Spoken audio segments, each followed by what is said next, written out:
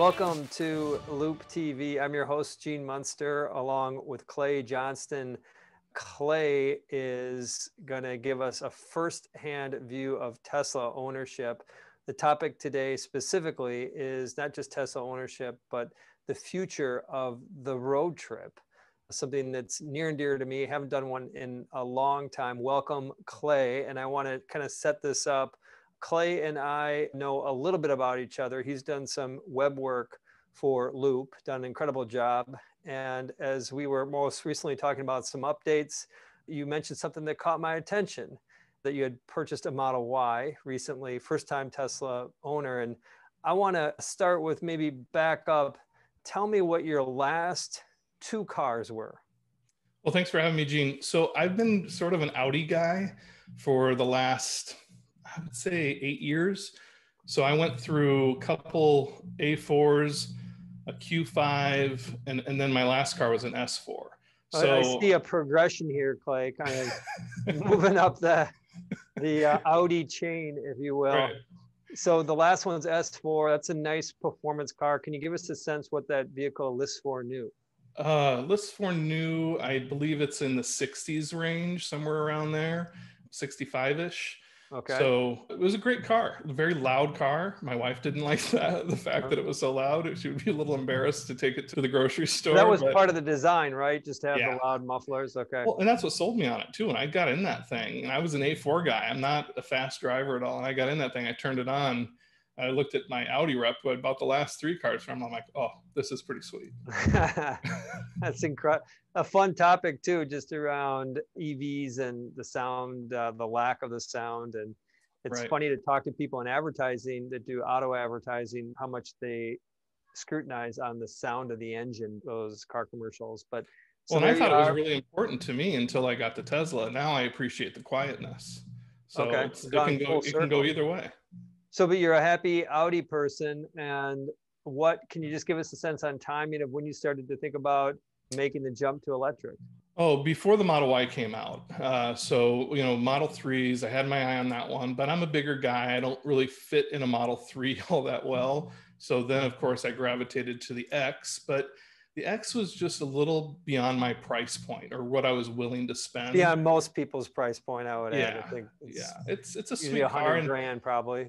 Right. I didn't really like the conventionality of the X. It was too much like a regular car. If I was going to make the jump, I wanted something really clean. And when I saw that Model Y come out, I'm like, this is perfect. It's the right form factor. Clay, even before that, you're happy with your Audi, your gas-powered car. What made you want to think about making the jump to electric? I wish I could say it was for ecological reasons. I think that was more of a side benefit. For me, it's the tech. It's all in the tech, and it's all in the being able to charge at home and not having to go to a gas station. After being an owner, I'm seeing a lot more benefit. Let me, one more question. Did you have any friends that had Teslas that took you for a test drive? I had one friend, a chef here in town, who had a Model 3 for a while, and he constantly made fun of me because he was the one who got one before me. Okay. But so, that's part of the Tesla advertising network, essentially, is this referral network piece. And so this chef maybe had a little bit of an influence on you.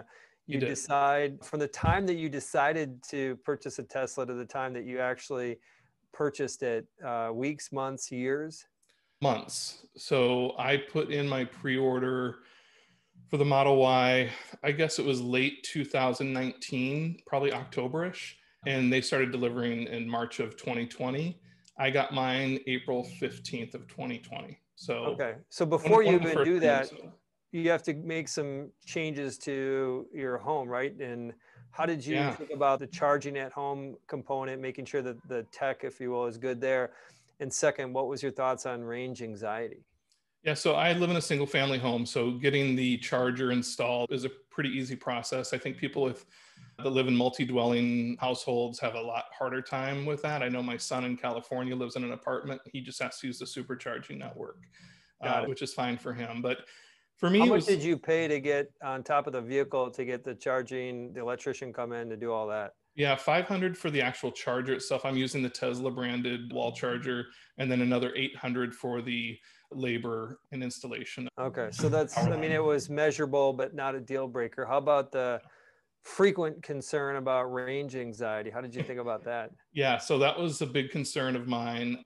I watched a lot of YouTube videos on people taking road trips and what their methodology was. And really Are after you a looking at road that, trip guy? Is no, that I haven't okay? taken a road trip in 20 years. And But right when I got this thing, I'm like, said to my wife, I'm like, we got to take a road trip in this thing just to check it out.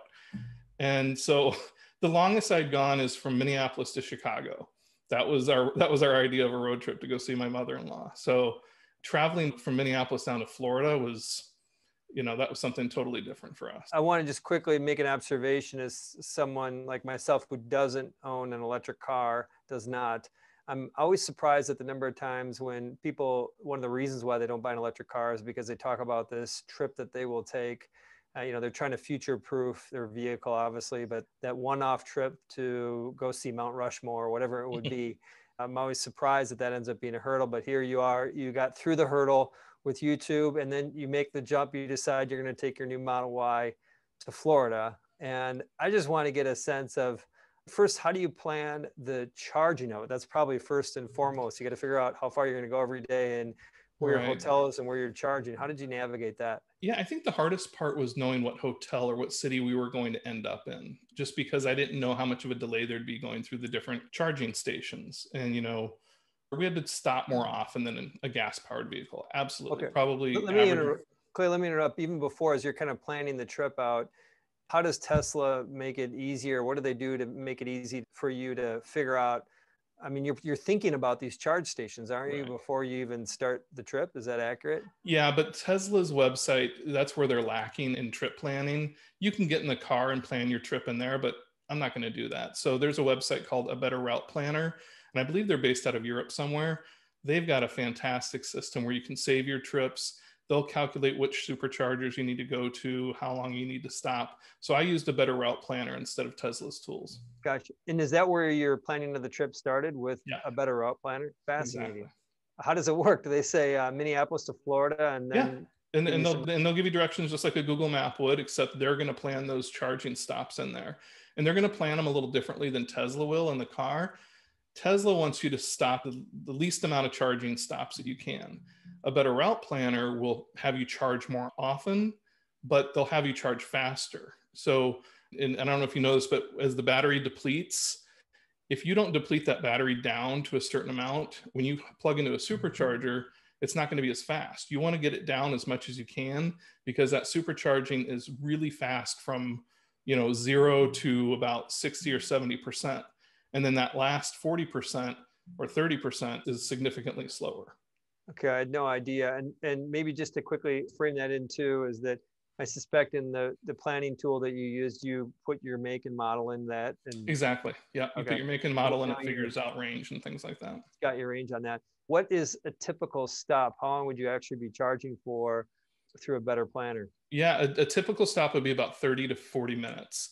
But there is some stops we'd stop for 15 minutes because that's all we needed to get to the hotel or whatever for the next stop. So, yeah. And would they tell you, would it say you need to depart at 100% charge at this point, or would it? No, it would tell you you can depart at 80% because you're going to get to the next stop when your battery is down to 10% or something like that. So they let you know what the charge level is before you need to jet.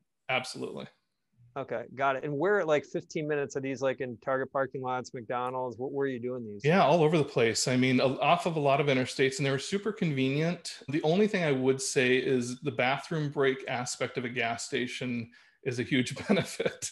So you would have to plan that differently.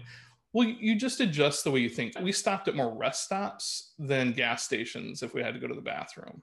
So that was pretty convenient, stopping at a rest stop. But, when you're pumping gas, you want to be able to go to the bathroom. Well, the superchargers sometimes aren't near a gas station. So got it. You don't have access to the bathroom. Right. Yeah, Targets, Hy-Vees, hotel parking lots. I mean, it was all over the place.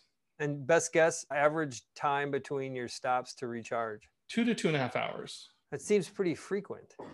It does seem pretty frequent, but I'm the kind of guy that likes to get out and stretch his legs every once in a while too.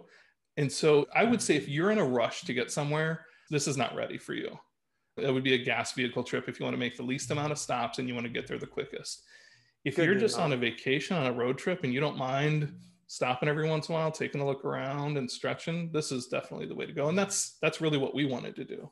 Got it. Makes a ton of sense, kind of getting back to the roots of what a road trip should be all about, actually seeing what's Right. around us. But still stopping every 2 to 2.5 hours, you get capped off. When you pull up to a charging station, are you always fingers crossed that there's not a line to get in there, or do you have some visibility? We had no problems going down to Florida or coming back. I was just in Los Angeles visiting my son. We had to wait at almost every supercharger in the LA area. It was comical. So, but no problems anywhere else. Okay. Well, maybe just quickly on that thought, in the LA area, how long would you wait to get a charging? I think our longest was 30 minutes, but typically right around 15 to 20. And it probably feels like an hour. Yeah. And Okay, then you go to whenever you're... places like Malibu and it was just so packed that we just turned around and went somewhere else. So is there software that tells you as you approach, that gives you a sense like there's a line here, don't... Yeah, it'll tell you how many stalls are open. And with the new software, the new holiday update, it will actually show you on the map on each pinpoint how many stalls are open on there. But you don't know what the line is, the queue is? No. Okay. That's the deal breaker, isn't it? That would be cool though. Okay, yeah. Note to Tesla. That's right. Queue management software. Right. So how about the actual driving experience? How would you describe it versus typical? So I purchased the full self-driving package, which at the time was $7,000. Now it's $10,000. And the feature that I got to use because of that was let's navigate on autopilot. And I turned all the features on. I'm like, I want to put this thing through its paces. And so I turned on auto lane change. It didn't have to get a confirmation from me. So as we're going down the interstate, if I'm in the right lane and it comes up on a truck, it puts the blinker on, goes around the truck, gets back in its lane. What's that like initially? I would equate it to teaching my 16-year-old to drive, where you were just white knuckling it Yep. the whole way, hoping that this car is not going to make a mistake. And then you begin to trust it. It makes enough good decisions. And by the end of the trip, I was like, I'm looking around and getting a drink of water or whatever, but, keeping my eye on the road. Incredible. And I don't know how many hours you'd be driving per day. Did you feel that there was a difference in your fatigue?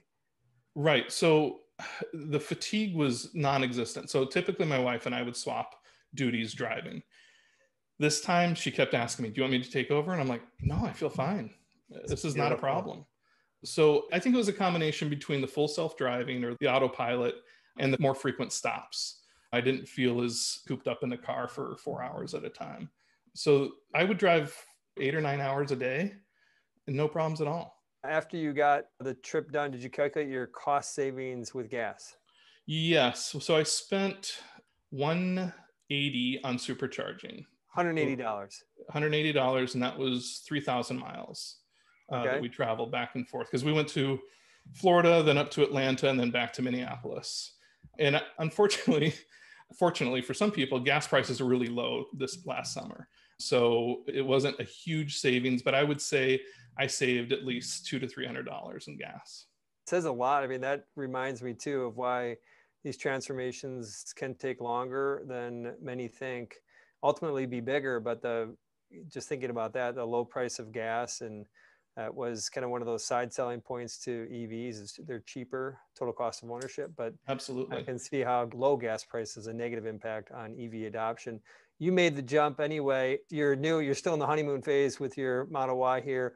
Thinking forward, are you sold on EVs? Are you sold on Tesla? Apple comes out with a car. Are you interested in looking at that? Where do you think a few years from now? All of my friends would tell you that I'm one of the biggest Apple fanboys. So if Apple comes out with a car, I'm going to have to take a serious look at it. But I'm sold on the Tesla. I mean, I think the software updates are just mind-blowing how they can do this. And I've been wishing for this for years with other car manufacturers, that why can't you just update the software and give me more on the car?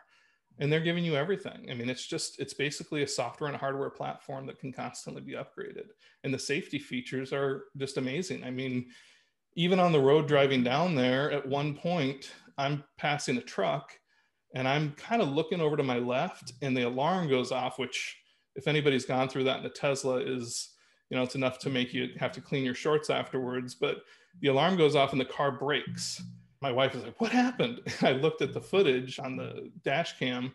Well, the truck next to me was coming over to hit me and the car reacted faster than I could. So just that Super. fact, That's I'm sold. amazing. I'm sold.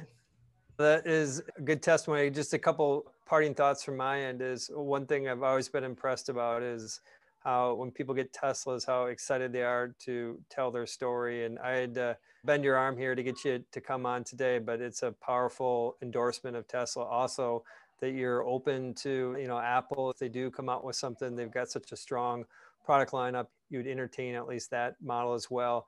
And third, and most importantly, I just got a better understanding of the road trip of the future, and it makes me want to get a Tesla and want to take a road trip. Thanks to you, Clay. And on behalf of Clay and Gene and Loup TV, bye for now.